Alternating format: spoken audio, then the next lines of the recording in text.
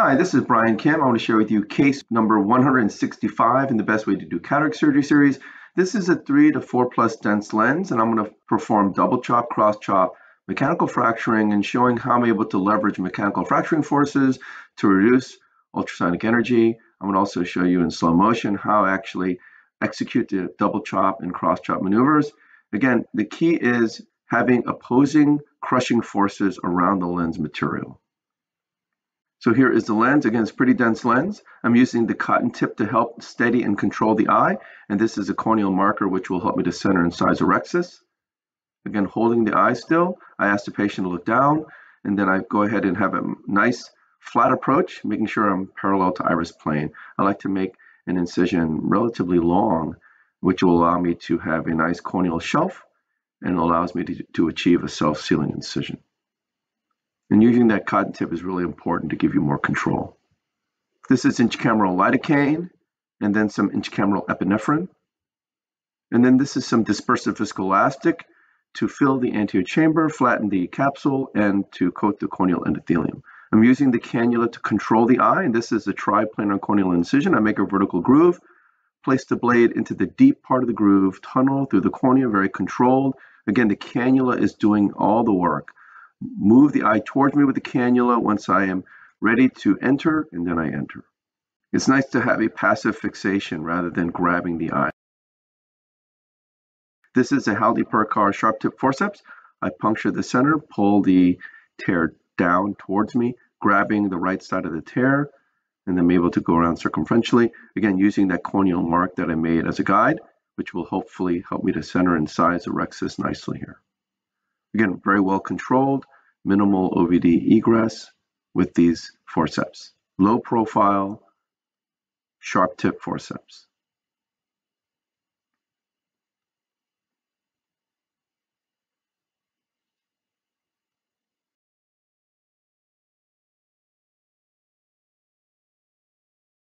Burp some viscoelastic out. And this is the capsular fornix hydrodissection technique. I place a cannula under the rexus edge contra-incisionally, point the tip down, get a nice wave, turn the tip back up, decompress on the left side. The lens was, trying to come out actually there. Sweeping on the left side, freeing up the anterior capsule, and then doing the same thing on the right side, and the lens begins to spin. Irrigating the surface of the eye, adjusting the sleeve, lifting the incision with a chopper, going in with irrigation off to minimize Descemet's trauma. You can see the reverse pupillary block.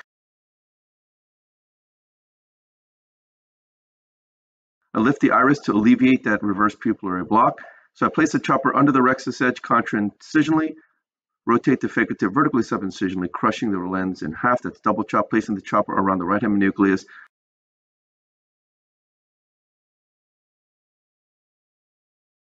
Pulling it centrally toward the phaco tip, which is positioned between the lens pieces, and it fractures the right heminucleus very efficiently, easily, confidently. Placing the chopper around that first quadrant, again, crushing the lens between the instruments, making it into a smaller fragment, grabbing that first piece with some vacuum, lifting it right out of the bag. You can see how dense this nugget is right here.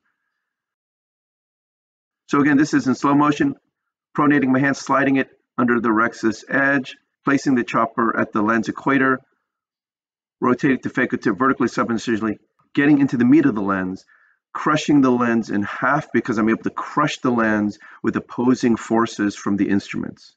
Separating the lens, you can see there's clear separation through and through as I'm cracking.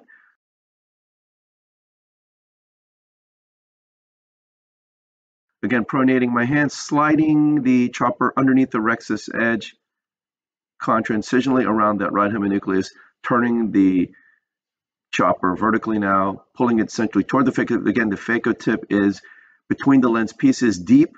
As a result, I'm able to crush the lens effectively in half, and that is the cross chop dividing the right heminucleus in half.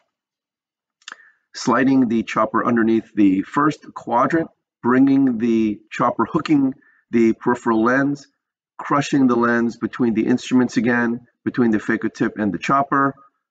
I'm able to fracture that first quadrant into a smaller piece in half, grabbing that one fragment with some vacuum, high vacuum, grabbing it, getting a little bit of purchase, and then I'm able to lift it up out of the bag.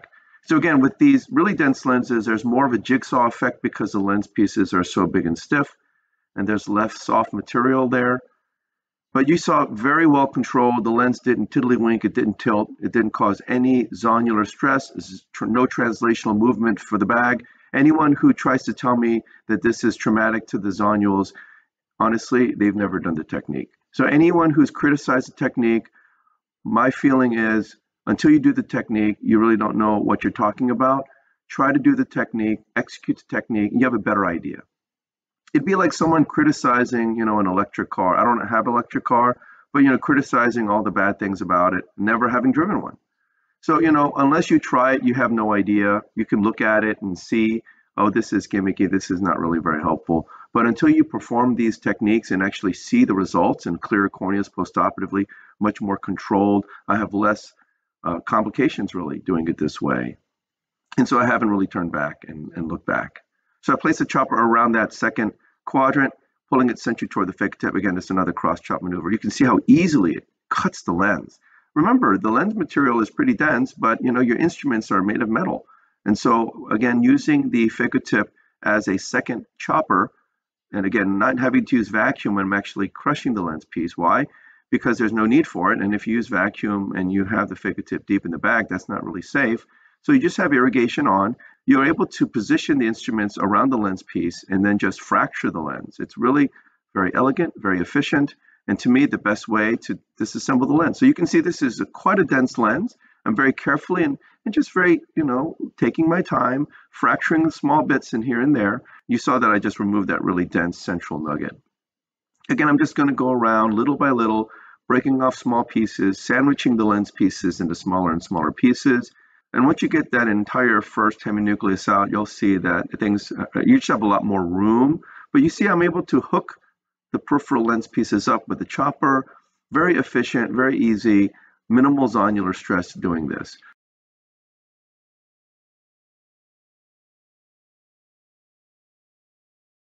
So I turned that second heminucleus in front of me, placing the chopper around the lens piece, getting the instruments around the lens, crushing it completely in half.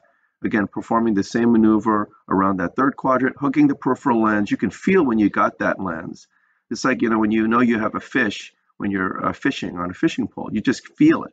And so I'm able to crush the lens again with successive crushing forces, mashing the lens pieces between the instruments. And then once I have smaller and smaller pieces, I go ahead and emulsify the lens pieces. Again, by doing it this way, you're sparing the amounts of ultrasonic energy that you're using. You're selective about when you use ultrasonic energy. You're using primarily crushing forces to crush the lens into smaller and smaller pieces. You're able to utilize vacuum, certainly, but you're trying to be really judicious when you're actually using vacuum as well, again, because you want to make sure you don't cause any problems. Now I'm trying to hook the peripheral lens of this fourth quadrant. You can see it doesn't quite get around it. And when you don't get it, you can feel it just kind of the lens moves. But once I had it and I hooked the peripheral lens effectively, then I was able to fracture the lens completely in half by positioning the instruments around it. And so again, that is a perfect illustration. When you get that chopper around the lens, if it doesn't capture and hook the lens at the equator, you can tell, you just can't crush it. But once you do, you're able to hook that peripheral lens. Now you have the lens held on either side, and then you can crush it. Again, it's a very similar principle of catching that fish on the hook. Once you have it, you have it, and then you can execute that crushing technique. So I place the chopper around that last piece. You can see once I hook the peripheral lens, the lens actually kind of pops up a little bit, and then I'm able to fracture the lens here. Again, using multiple fracturing forces, crushing the lens into smaller and smaller pieces. And once the lens pieces are small enough, go ahead and pulse with a little bit of ultrasonic energy and vacuum to remove the lens piece. Again, very well controlled. I'm able to execute the technique. I'm able to, again, direct all the forces towards the center. So this is very zonule safe and friendly. Again, because I'm judicious about vacuum and ultrasonic energy, again, risk to the posterior capsule is very low. Even though I'm able to use a phaco tip as a chopping instrument and put it deep in the bag, Again, I'm not initiating vacuum or ultrasonic energy with those maneuvers, so it's very safe. It's just acting like a chopper. I'm using it for the manual fracturing purposes in those moments. And then I can switch gears and then emulsify the lens piece the way the phaco tip is intended to be used. So that's the concept. The phaco tip is really kind of a dual function instrument. Phaco in the traditional sense, but also a chopping instrument. So all the pieces are now out. Very clean bag here. You can see I take the chopper out, go ahead and eat that small piece at the wound, push BSS in, take the phaco tip out, and I go in with the INA handpiece. I start polishing underneath the rexus edge because, again, the bag is so clean in this case. Of course, that doesn't always happen. That's just kind of a luck of the draw.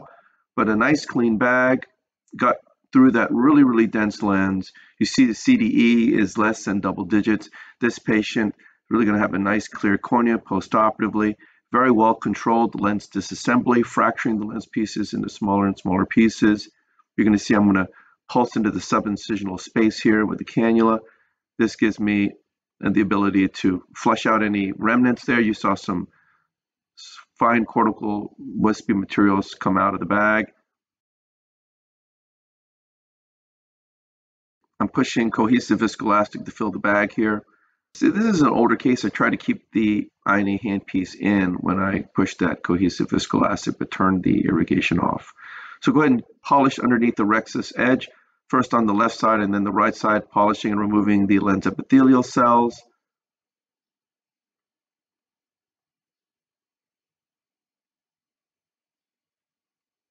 This is a Singer Coke sweeper. It's really a nice instrument, nice big paddle, a nice angle to it.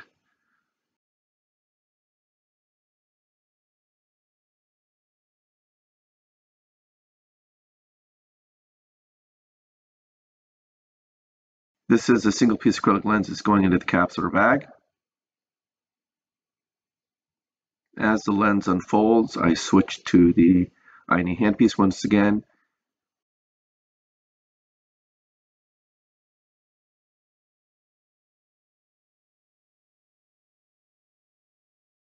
I only activate irrigation once I go in.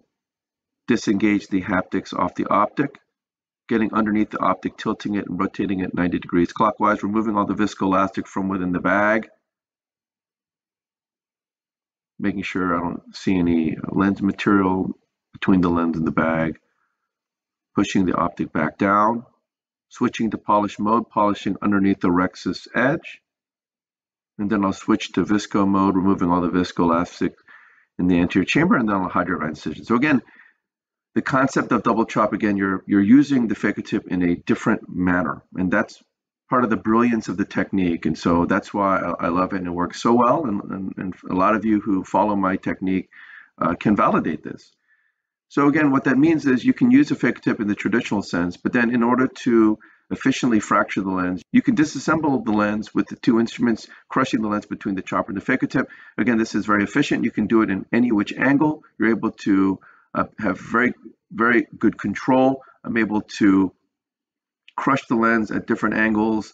Again, because I'm not utilizing any ultrasonic energy or vacuum when I do it, I can place the phaco tip deep in the bag. I can place it close to the iris. Again, I'm just using it mechanically to crush the lens. Again, hooking the peripheral lens with a chopper is the key because it's the instrument that can actually get around the lens, and then proximally using that phaco tip as an opposing force to crush the lens completely in half. Again, by doing it this way, I'm able to perform very safe, systematic, efficient lens disassembly, reducing ultrasonic energy. And because I'm utilizing less ultrasonic energy in vacuum, I'm able to keep the corneal endothelium coated more effectively. I'm removing less OVD as a result because I'm keeping that phaco tip fairly central in the central safe zone when I'm initiating the vacuum and ultrasonic energy.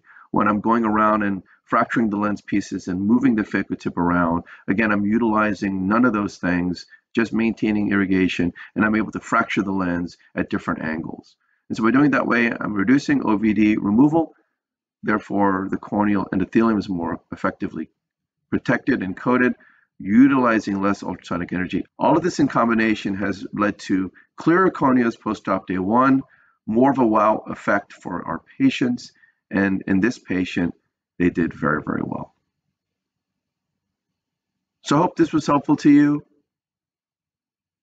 and I thank you for your attention.